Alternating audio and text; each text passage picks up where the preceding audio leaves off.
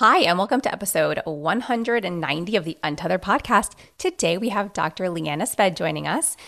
Liana is a physical therapist, myofunctional therapist, and owner of Revive Physical Therapy in Stonington, Connecticut. She specializes in treating people with head, neck, and jaw pain, including but not limited to TMJ, TMD, headaches, migraines, whiplash injury, painful swallowing, concussion, vertigo, and sleep apnea. Her focus is to provide individualized care with a holistic, full-body approach to people both local to her and across the globe. Quick disclaimer, all information, content, and material of this podcast are the opinions of the speakers and is for the informational purpose only and not intended to serve as a substitute for the consultation, diagnosis, and/or medical treatment of a qualified healthcare provider. Welcome to the Untethered podcast. I am your host, Hallie. I'm a certified orofacial myologist, feeding specialist, and mentor. This podcast is all about getting your questions answered and collaborating with colleagues to bring you the most up-to-date information in the orofacial myofunctional therapy, tethered oral tissue, and airway space. I challenge you to keep an open mind and join my mission to get this information out to the masses. Let's get started. Liana, welcome to the podcast. Thank you so much for having me, Hallie. I'm excited to chat today because I know we're going to focus a lot on like temporomandibular joint dysfunction and myo and all those things. But I would love to start with you telling us a bit about how you even got into this space. It's a bit of a long road, actually. So I'm a physical therapist first, and I've been a physical therapist now for 10 years. So when I first graduated school, I really had an interest in neurology. So working with acute stroke patients, MS, Parkinson's, but it's fairly limited growth. So I transitioned into outpatient neuro and was presented with a place where I learned a lot about concussions, and with concussions are a lot of people who have jaw issues after their concussion. So then I got into TMD and then I started going into outpatient, more so like outpatient orthopedics. And I took a dry needling certification, and that last part of the dry needling certification is how to needle the face muscles for craniofacial and orofacial pain. And the person who taught the course was a physical therapist that's her specialty, is craniofacial and orofacial pain. And I didn't even know this was a specialty that I could go into. And being somebody who also has TMD and learned like maybe just one day lecture, like 2-hour lab tops in PT school, I was like, what? There's more to this. And at the time I was dating my husband, he was an orthodontist. And I was like, oh my gosh, did you know? And I just started the whole conversation. So I started to get more into the TMD realm, and I started to take more courses, and myofunctional therapy kind of got sprinkled in, but it was never anything that from a PT course standpoint they taught. They taught, Rocco 6x6 and, joint mobilizations and just very more like hands-on tools. And I kept hearing myofunctional therapy. And it wasn't until I sat in Dr. Gelb actually came to our community, and he spoke to a study group that I was invited to. And he talked about how much myofunctional therapy was so important for these people with TMD issues and airway issues. And I was like, that's it. I'm taking this coursework and I'm doing it. And that's how I got here. And it's been very successful and a very good addition to helping my patients and clients with TMD. Love that. And I think it's so fascinating to see this because there aren't many PTs, I think, in this space, but I feel like I still have somehow stumbled across at least a few. And I find it so fascinating that, well, I don't know, maybe it's not fascinating, but it's like, how are we not being taught this in school? Like, I know that's the same for me as an SLP, feeding, myo, like all these things that are so critical to, I feel like the foundations of all of the work that we do. You want to breathe properly, you want proper breath support for speech. Well, you need to have good core strength. Okay, well, what's going on in the mouth? Like, let's talk about that, right? We know that what we see, and we always say we see in the lips, we see on the hips, or what we see on the trunk, we see, there's all these different sayings. And it's just so, I think the fascinating part to me is we know how interconnected we are from a fascia standpoint. And so the fact that it's just everything is taught in silos and not taught more holistically. And we don't even, I would love to have collaboration and lectures from PTs in this space for SLPs in grad school and from OTs and from dentists and orthos. And, I feel like the list goes on. Obviously, we'd probably be in school forever, but just a course, one semester of courses, maybe with guest lectures in this arena to at least expose therapists, like therapists to be to this information. It's so critical. I mean, it's really changed my practice. I know it's changed my patients. I feel like when I came back, like from taking my myo course and I assessed all these kids and like kind of tweaked what I was doing, all of a sudden there were a whole bunch of kids that were 2 years old, 3 years old, 4 years old, 5 years old, who had motor speech disorders, who had feeding challenges, who had all kinds of things going on. And all of a sudden we started to make progress because we were looking at the root cause, the underlying issue. So it just baffles me. It baffles me that this is like not more widespread. But I'm so glad you got to experience that lecture with Michael Gelb, and he's phenomenal. And I just, it's great to be connected to individuals. I think also where you are in a study club setting, to even have that exposure and experience. I feel like we need more of that. Yeah, it's been a great experience to be included in the dental study clubs that are in my area. It's really has been just to kind of create, like you're saying, is that exposure to an interdisciplinary care versus like more blocked off professions and treatment. Yeah. So in your practice, do you find, like, what do people typically come to you for? Like, what is your chief complaint? Is it TMJ issues or is it other things or? Yeah. So I pretty much see anybody with like complaints from like the collarbone up is essentially what people come to me for. So very basic, it could be neck pain, chronic whiplash, repercussions, concussions, but I see a lot of TMJD. So a lot of TMD, I'll use those terms interchangeably. So TMD, a lot of people, it's not just popping and clicking. They're coming to me for more of the obscure symptoms too. So a lot of ear fullness, tinnitus, swallowing issues, so maybe they're having globus, which is that feeling of a ball in your throat, or difficulty swallowing. So that's really what I'm seeing people for.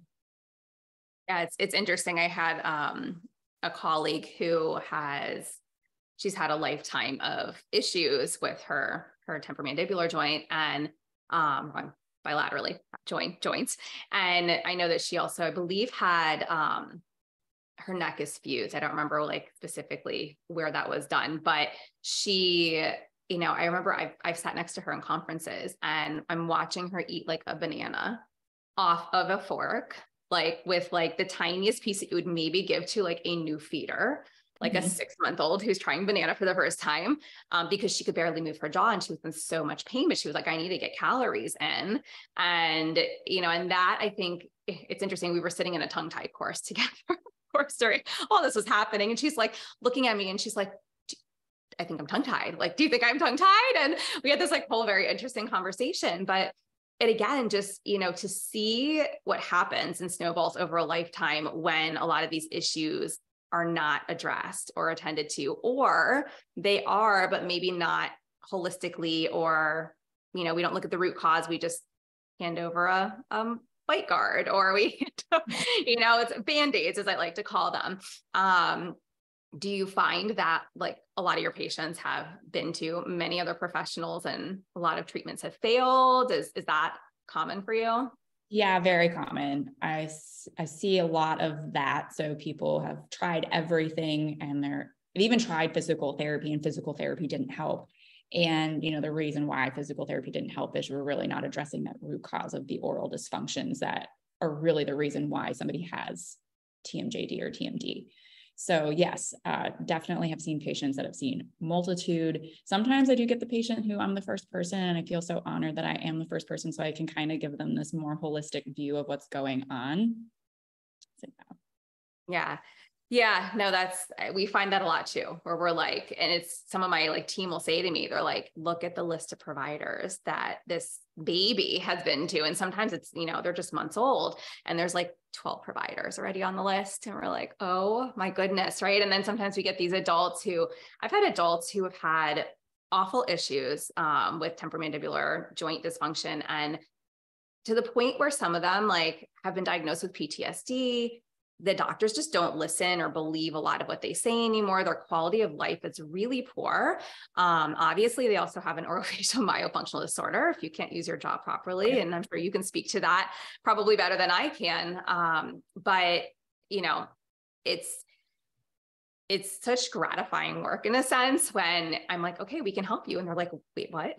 Like, I'm not used to hearing that. You don't think I'm crazy? You don't think that like I'm making this up? And I'm sitting here going like, no, I mean, I'm sure there are people in the world where maybe things like that do happen. I'm not discounting that. However, you're telling me you're in pain. You're telling me you can't chew your food. You're telling me you don't sleep well. You're exhausted. Like you're basically, you know, I've had grown men cry in a, you know, evaluation. And I'm like, no, I believe you. Like you're here for a reason. Let's get to the bottom of this. And so I think it's just, that's why I think I'm so passionate about this work. Like it's incredible. And then connecting with providers like yourself, because it's just incredible the changes and then the quality of life that you give back to people, or sometimes they've never experienced it. And so they didn't know what they were missing out on. Do you have patients like come back to you and give you feedback along those lines? Yeah. I mean, like I have patients who are 20 plus year jaw pain. Like I had a patient 20 plus year jaw pain, wanted to literally have all of her teeth removed because she's like, that's just the only way that this is going to get any better. And she's 95% better, right? After 2 months of treatment. You know, there's still things that we need to fix, you know, bite, airway issues and whatnot, but I mean, she feels better, you know, so yeah, you know, and also just, I feel so honored to be able to help them navigate this system. It's really, I don't know, like you said, like, I think people can get lost in the system. You know, you have a laundry list of providers. A lot of them, unfortunately, aren't giving a holistic view. So a lot of these things are quick fixes. You know, I see a lot of people with significant equilibrations where they're shaving teeth down, which is, again, like if your bite is shifting, a lot of times it's muscular. It's not because your teeth are actually changing. So, you know, that's happened. What else? I mean, I just see so many people where it's like a little bit of mismanagement, honestly, just because of the lack of giving or at least giving the patient the opportunity to see the bigger picture of what's going on with them in their body. Yeah. And I've heard also from some of the dentists that I've worked with that obviously pain can radiate from different places. So even though it's maybe a temporomandibular joint issue, sometimes they'll feel it, you know, in certain teeth in certain areas, you know, of the jaw or surrounding the jaw. And so they feel like it's like this tooth, right? Or these teeth, or it's this chronic issue I'm having with this tooth. And I've even heard of, you know, a lot of dentists will then like remove the tooth or do some kind of a procedure and the pain doesn't go away. And so when you just said that about that patient who was like, I just wanted to like remove all my teeth, I was like, oh my goodness. Like I would just think, was she like, was radiating? Like, I mean, pain had to have been radiating from other areas. Yeah. I mean, she, yes, for her, but I have specifically had a couple of patients where I've saved them from tooth extractions because they've gone through a root canal and the tooth is still painful. And, you know, all the other tests come up negative, and they're like, well, we could just extract it. And luckily, like this particular patient was like, I don't really want my tooth just extracted for no reason. So sure enough, it was a master referred pain pattern, which is, you know, one of the big jaw muscles that's just causing pain in that one specific tooth. And she didn't have to get her tooth removed. Yeah, that's the term I was looking for, referred pain. Thank you. I was like, it's not coming to me right now. So I'm just going to say radiating because it's an R and that works.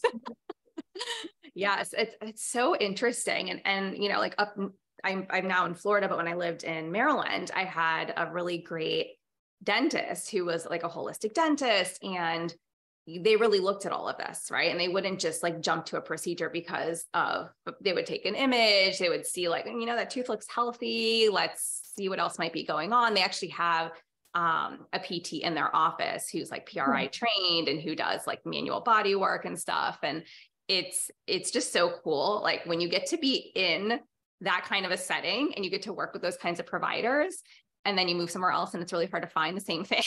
It's like, I feel like I've been so spoiled and I can't find the same thing down here. But no, it's really very cool to see. And I mean, having been the patient, like I went through expansion. I've talked in the past about how like 50% of the way through my expansion, I feel like I hit a wall, and I could no longer like turn my appliance. And so when I worked with the PT who was in the office, he was able to do some work, which I feel like unlocked me in a sense. And when he kind of unlocked my body, I was then able to turn my appliance and continue my expansion. And that, just like you were saying before, it really speaks to the muscular involvement, right? It's a lot of that really drives, you know, form first function, right? That really drives, I think, a lot of our changes.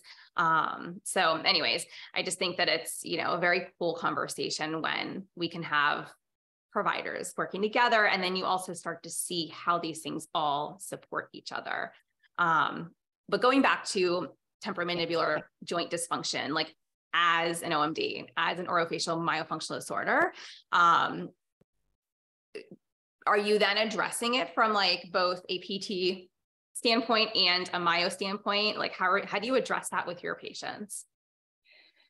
Yeah. So, well, first off, it's changed my evaluation entirely in terms of how I'm evaluating somebody when they're coming into my office for jaw pain.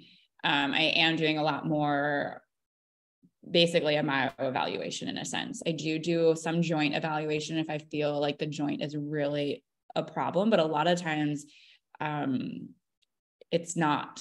Like a lot of times, yes, even the popping and clicking, like that's not only a joint. That's because people have a muscular issue around the joint and the stability of the joint. So really, unless somebody's coming in for a closed lock, which is when they're not opening their jaw wide enough, like I'm really not doing a PT evaluation. I'm doing more of a myofunctional therapy evaluation on them. So that's one way that it's completely changed for me. And then my treatment plans are based on your findings, right? So, you know, I've noticed that, you know, for a lot of people, even when I used to think, oh, deflection means that this particular joint is stuck. So deflection is when the jaw kind of goes off to one side. You know, in the PT room, we're like, oh, the side that it's deflecting to is not working well, and the side that you know, the other side is more mobile essentially. And now I see it as more of like, okay, it's a muscle, like we got to build the muscles up on that side. You know, what's going on with the tongue? Like, why is the tongue bringing, you know, the jaw to that side? You know, there's just a little bit more that I'm looking at now. And so, you know, some of the myofunctional therapy exercises are like almost better than the exercises I was given as a PT to do, because it creates a better mind-body connection, I think.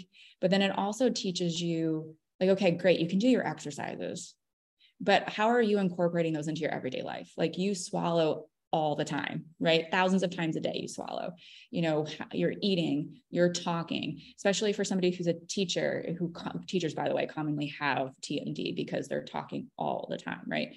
So how are these patterns changing in order to really create an environment of healing and then also strengthen your joint and your jaw so that way you're feeling better? So I think that's really how it's changed. It's changed from like, okay, we're just going to do these joint mobilizations and we're just going to, you know, give you these couple exercises to, okay, well, let's really look at what's going on with your habits.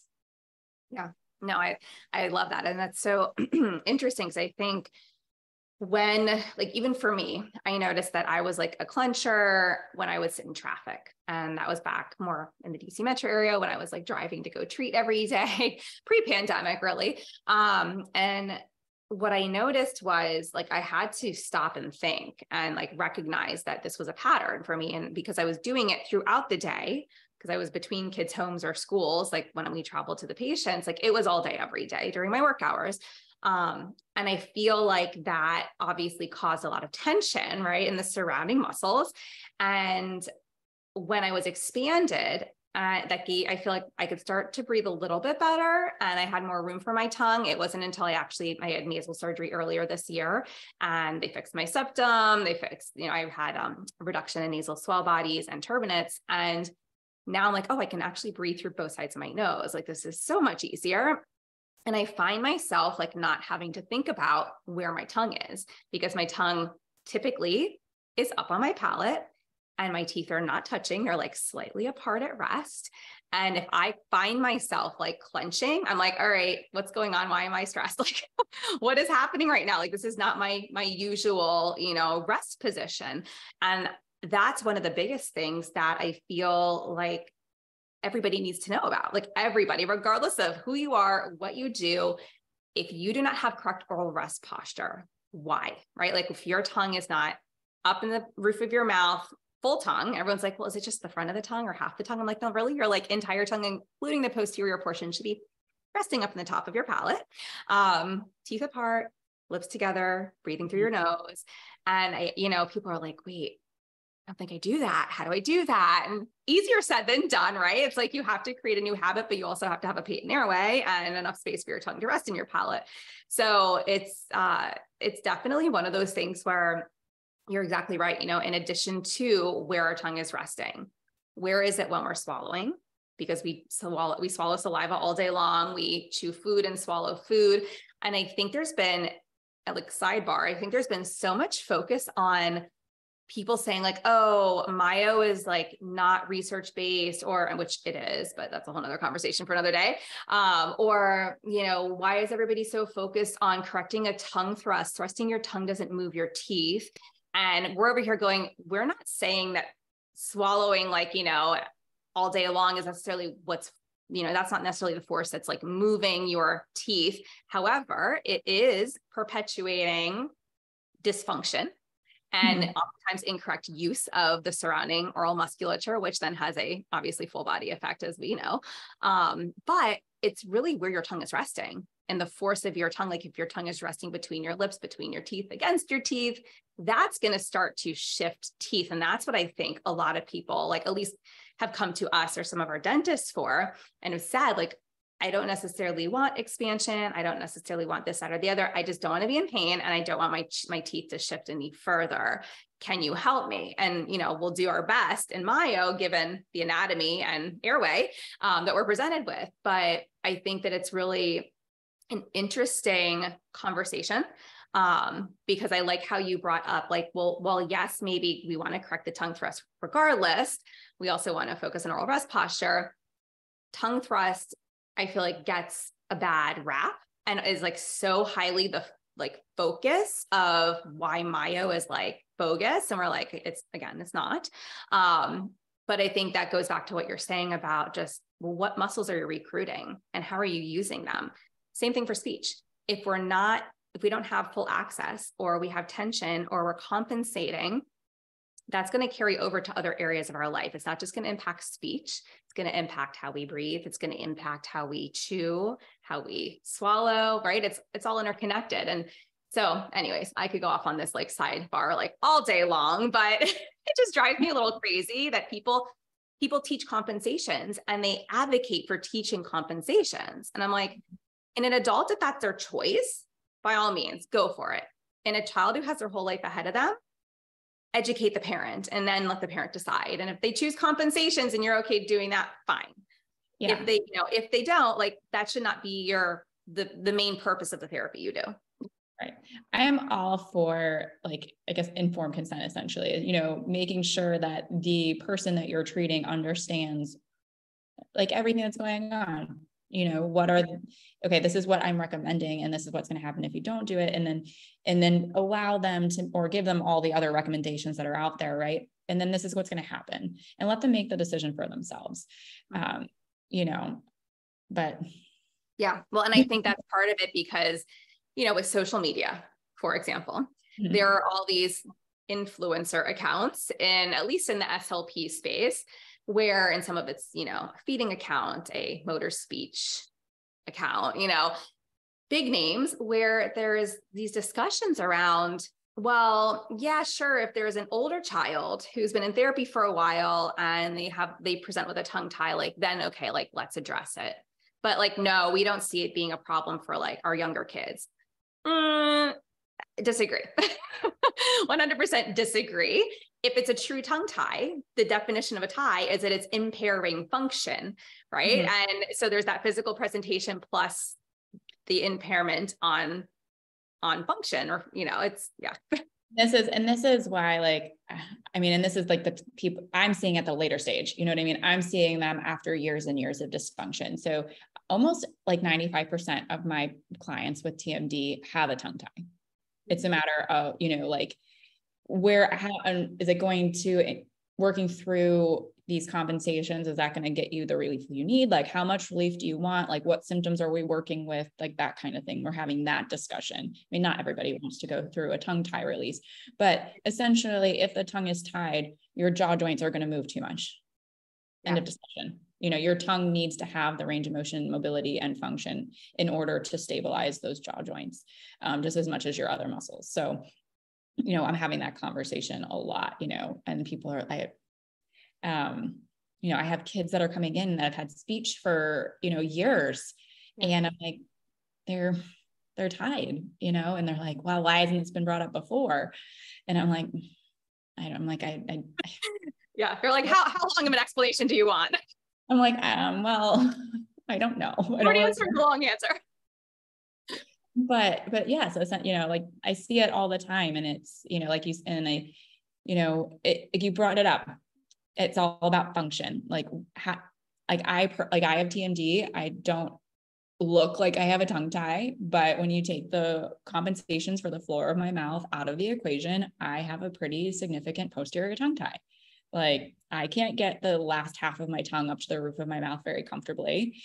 You know, really all I have are TMD symptoms. Like I don't have any issues or painful swallowing. I don't have a tongue thrust. I don't have, you know, headaches or migraines or anything like that, but I do have a lot of jaw discomfort. So I think it's something at some point I'll explore getting a release done.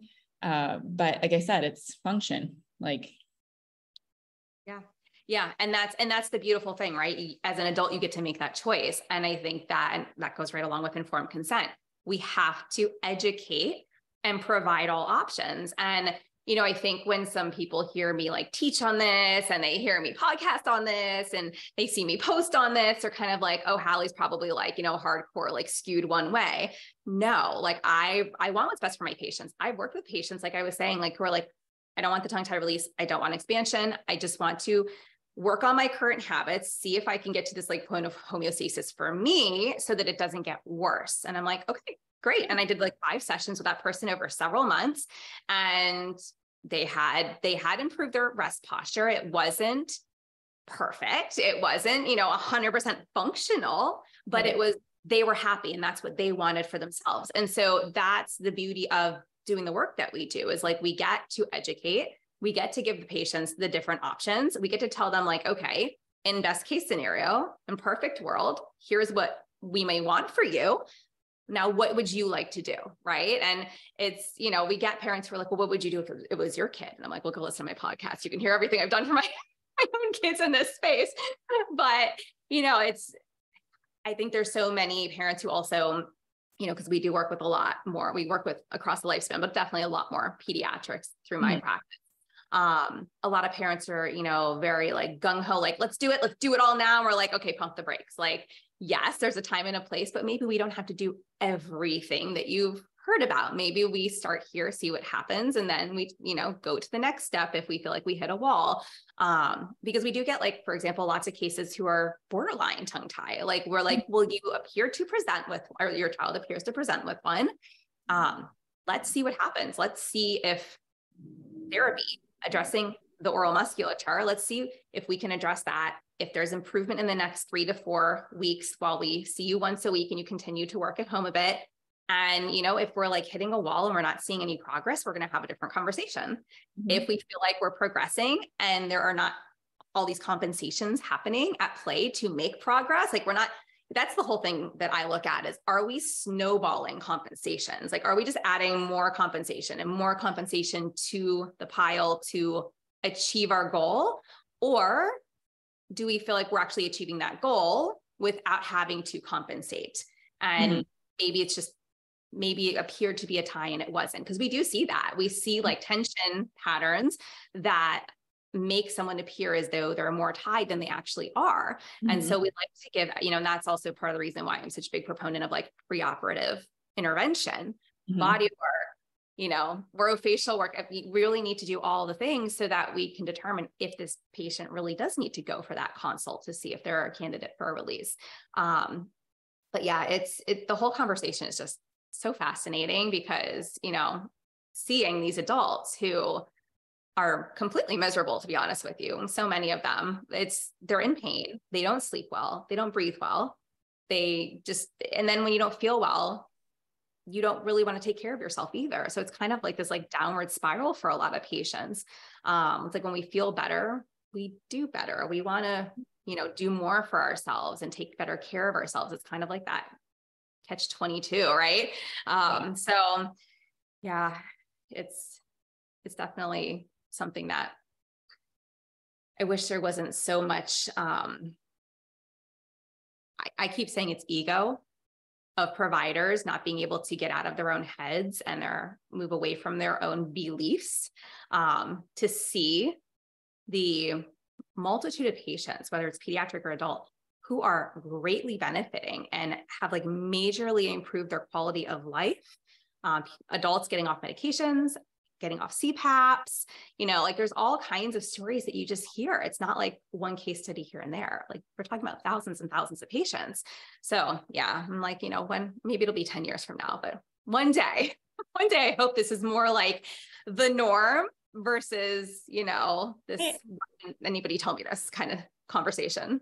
Yeah, I mean, I do too. And I honestly don't know if it'll be the norm until there's something that drastically changes in our either the literature and or the insurance-based world. The fact that, insurance is an obstacle, the fact that the dental world is a lot of out of pocket.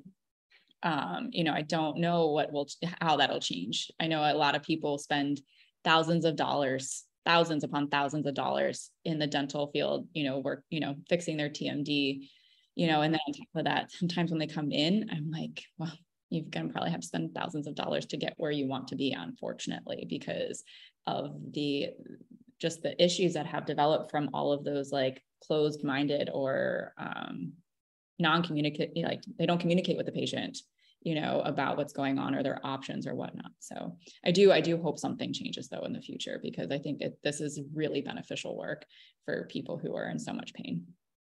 Yeah. And it's very interesting. I've been watching this a bit too. And obviously I think our healthcare system is just a whole. Yeah. We don't need to itself, right? We'll just leave it at that. I think the nice thing for speech pathologists is because we are addressing oral phase prep, bolus prep and oral phase swallow with myofunctional, we can bill it under that, which is beautiful because we can bill it under feeding and swallowing. And so if we have patients that are insured that can access those benefits, if they have that included, we have been pretty successful in getting our little patients coverage. Now, obviously, some families will prefer to go in network. They may have a high deductible. So it still goes back to your whole conversation on you're going to spend thousands upon thousands of dollars before you start to get anything covered in some cases, unless it's an in-network provider, then maybe that changes.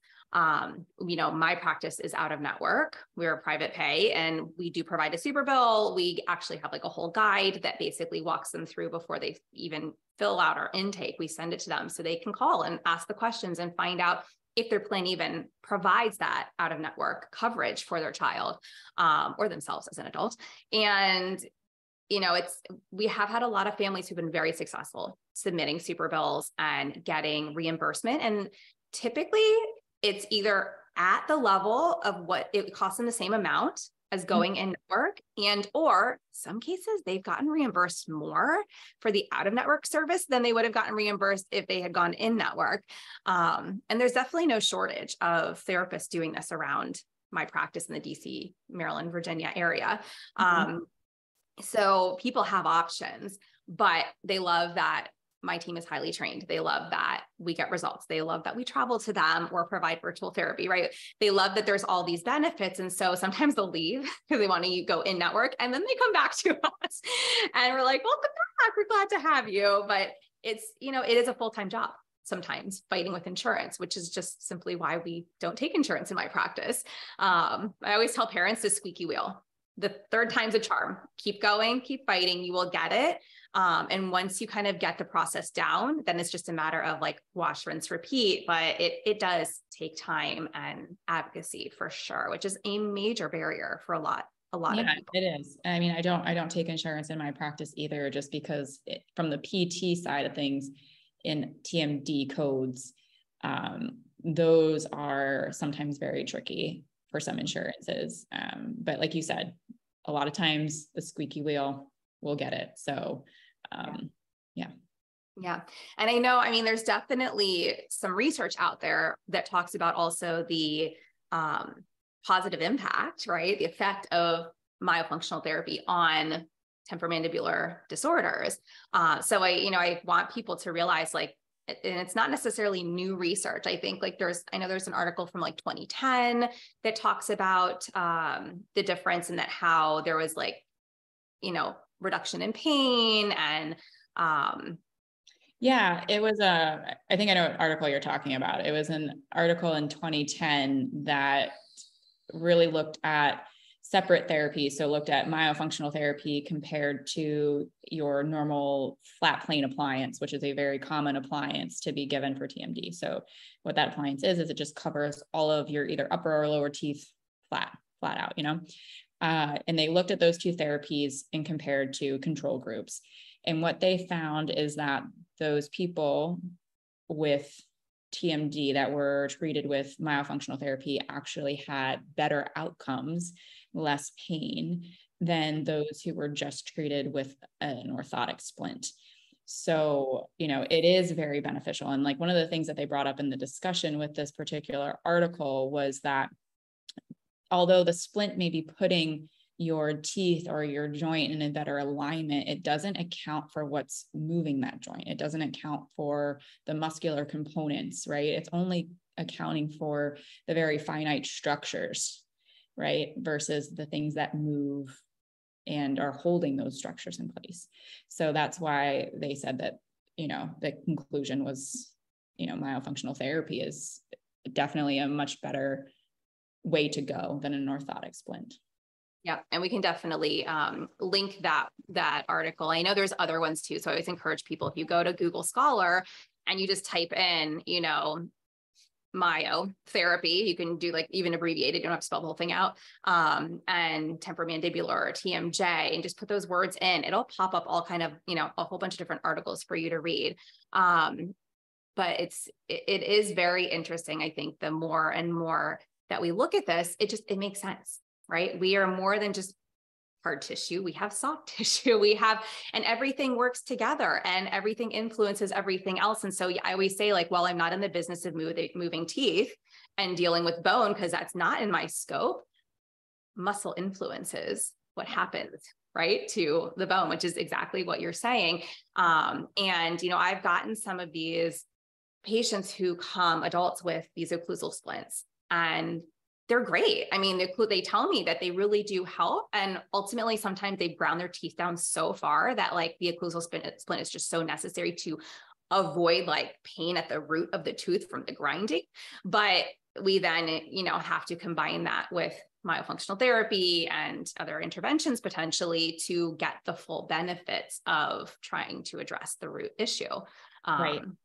Yeah, definitely. Like, I mean, occlusal splints can be very helpful. But again, you're not addressing the root cause of what's going on and why that person is clenching or grinding their teeth. So at least educating the person that there's something else that they could be doing is great.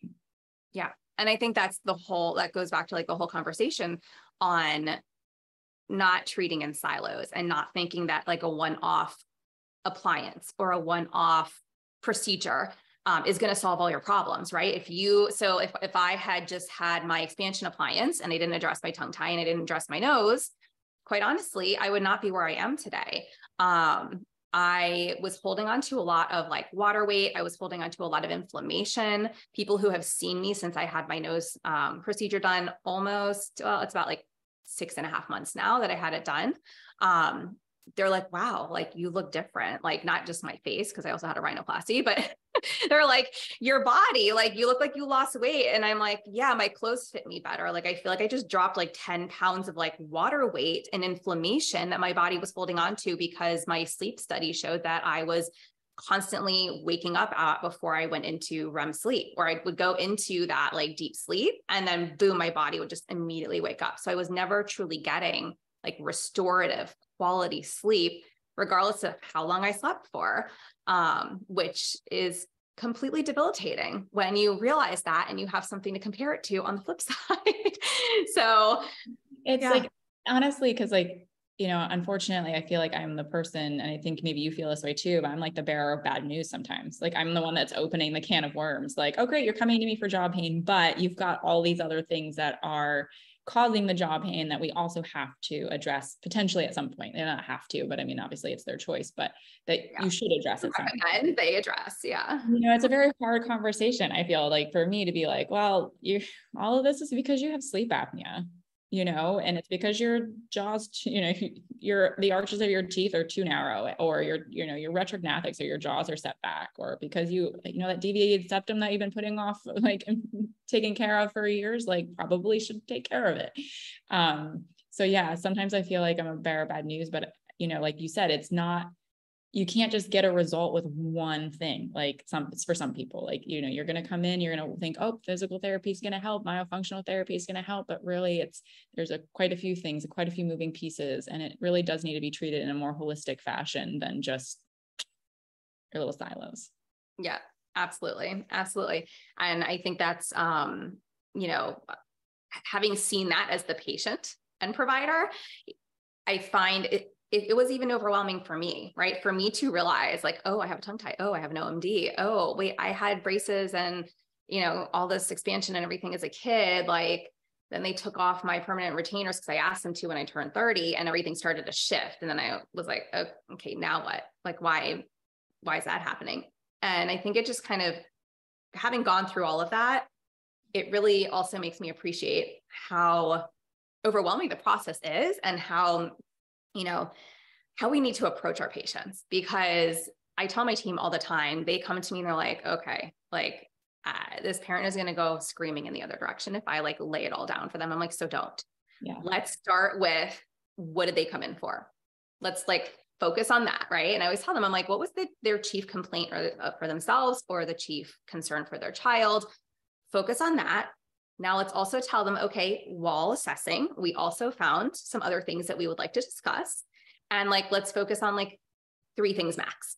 And if we're going to send them for, and we can even, I tell people, I'm like, you can say, there may be other referrals that I'm going to make and other conversations that we may have. However, I want to start here. And I think this is going to be the best starting place, you know.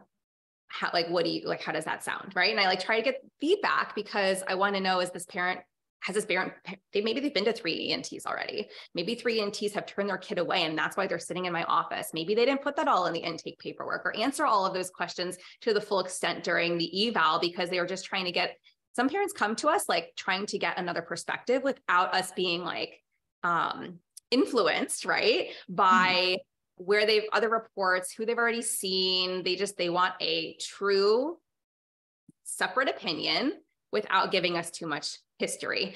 And then sometimes that history obviously unravels a bit more during the eval, or after we say, okay, this is what we're seeing. And then they go, okay, yeah, so let me fill you in on, on some other things. So that happens sometimes. But it is completely overwhelming. And I don't think it's healthy for a parent who's already concerned, especially a parent or even an adult, to feel like they have to go make 5 appointments at like 5 other specialists, or even 3. So we usually try to like reel it in. We're like, let's start therapy here. Let's start to work on some, you know, some function. Let's see if we can gain some function. In the meantime, I do want to know if we can, like, usually my first line of referral is either like ENT or allergist, because I want to make sure they can breathe through their nose, especially if there's certain symptoms. But that's tricky because we don't really have many in the DC metro area who are on board. It's actually a pediatric dentist sometimes who gets these kids in for sleep studies in the children's hospitals, because they have rights at the hospital and they can order a study. Yeah. So we've like found ways like to go around. And then sometimes when we have either the CBCT or regular CT scan or sleep study, then we can go like, okay, this kid clearly needs to see any who is going to be willing to look at this information. But yeah, it shouldn't have to be that way, but it is, unfortunately. It really shouldn't. I mean, my first usual referral is either to a sleep study or to an orthodontist in our area who has a CBTC. Yeah. Am I saying that? Like CBCT? CBT. How many letters are there? CBT scan, to at least like get some sort of airway assessment, and then work from there, essentially, because most of the time I'm already seeing people with airway concerns at that magnitude. Mm-hmm. Absolutely. Absolutely. Yeah. So, I mean, it's great that you have people in your area. I feel like I was saying, the pediatric dentists are like really showing up in the DMV, up in DC, Maryland, and Virginia. And which is great because at least we have like a line of referral where we know someone's going to be looking into airway. And if they truly are concerned, they're going to recommend that next step and can oftentimes help with getting that next step completed versus kind of hunting to another provider, who might then say, nah, you're fine. You don't need that. I looked into the child's mouth. They look fine. And we're like, you can't see the adenoids from the mouth. Like, can't really even see them up the nose. You kind of have to scope or scan them. Like we had a parent come to us last week and they were like, oh, they looked in my kid's mouth and they said the adenoids and tonsils were fine. We're like, so did they do this? No. Did they do this? No. We're like, there's absolutely no way they could have seen the adenoids then. Let's get another opinion. Just can't make this stuff up. No, you really can't. And I mean, I think it's turning around in my area, honestly. Like the ENTs have been the hardest in our area. My husband, being an orthodontist, he actually was diagnosed with sleep apnea when he was 20. He had his orthodontic surgery, so he's pretty pro airway. And he's been working with the ENTs for a while, and it's still like, yeah. But luckily, some of the other dentists that we have some family dentists in the area who are starting to like understand, and there's we're going to be starting a study group and things like that. So hopefully it'll turn around in our area. I'm just so hopeful. Yeah. And that's the biggest piece of advice. It's like study groups. If you can get a study group going, whether it's virtual or in person, like that was one of the reasons why I created my Myo membership way back when, was because I was like, people want access to study clubs that they don't have access to. So like, let's at least create that for the myotherapists, invite in guest speakers, and we can like all learn from each other. It's been such a beautiful thing because it's like, okay, like we get it. How do we get this in front of more eyes now? But it's very cool to be surrounded by that. I almost like forget sometimes until like, we're like in front of our patients and then we're like, oh yeah, okay, we still have a lot more work to do. Yeah. There's still other people we need to educate and talk to. Yeah. Oh yeah. So, do you work with people like only in person? Do you do virtual work? Like, how do you operate? I do a combination of things. So I do work with people in my office, which is where I'm at right now. So I do see people in person. I see people virtually as well. And then I also work with people digitally. And these are for people who are more or less looking for coaching, ways to navigate their healthcare system in their area, maybe in an area that doesn't have access to myofunctional therapy as easily as other areas. And really specifically around jaw pain. So helping them through that process. So that is also an option for working with me. Nice. So how do people access you then, if they are interested in that? Yeah. So you can always message me on Instagram. I love connecting with anybody who has questions. So my account is at healthy_heads_PT. Which I hope you'll put in the notes somewhere. Yes, we'll put that in the show notes and we'll tag you when we share it on Instagram and all those fun things. Yeah. And also you can go to my website and you can book straight from my website, which is reviveptct.com. So you should be able to book a free, I do free in-person consultations. I think it's really important for people to understand and know what's going on with their body. So I do offer free 30-minute consultations. And then I also do a free discovery phone call where we can kind of talk things out as well. So like I said, I stand behind knowing what's going on with your body. I think education is power. So I do offer those services. Amazing. Well, thank you so much. Is there anything that we didn't cover today that you want to share? I feel like we talked about a ton of things. I think we covered a lot of things. No, I really think that this was very conclusive for, at least the myo-PT blend for the TMD world. So that was great. Yes. And thank you for sharing that with us. I think it's a fascinating topic, one that just makes so much sense. And one that I really hope, people like listen to this and they kind of go like, oh yeah, that's me. I have that problem. Like, okay, now I know where to start, because I think at the end of the day, like that was the whole reason why I even launched this, like way back when, was just to bring more information. And initially it was to have conversations with providers and educate providers, or get providers on who are in this space or a related space. And now we found there's like a ton of just patients and parents of, patients who listen to these podcasts and who have said like, it's really equipped them with like the questions to ask, the providers to look for. And I'm like, okay, my job here is done. Not really, but I feel like, I'm like, we can keep sharing that info and actually directing people to the providers that can actually help. Like that's the best. That's like, it is. It's the best feeling in the world when I can help somebody or educate them on the questions to ask, people to see, like things to even like kind of like look on, their website and kind of pick a provider before getting a consult. Yeah. All that stuff, just so it kind of streamlines things a little bit better. Awesome. Well, thank you so much for joining me today, Liana. This was a blast. Cool. Thank you so much for having me. I really appreciate the invite. Thanks for listening to this podcast. If you want to hear more of these myo, TOTS, airway, and feeding related episodes, be sure to leave a review on Apple Podcasts or pledge a small amount on patreon.com/the Untethered Podcast. If you found value, others in this space will too. So be sure to share this episode on your social media platforms, and join us over on Facebook, on my Facebook page at Hallie Bulkin Biz, on Instagram at Hallie Bulkin, and you can head over to theuntetheredpodcast.com to grab a copy of the show notes, where you can also subscribe to be kept up to date on the latest podcast episodes.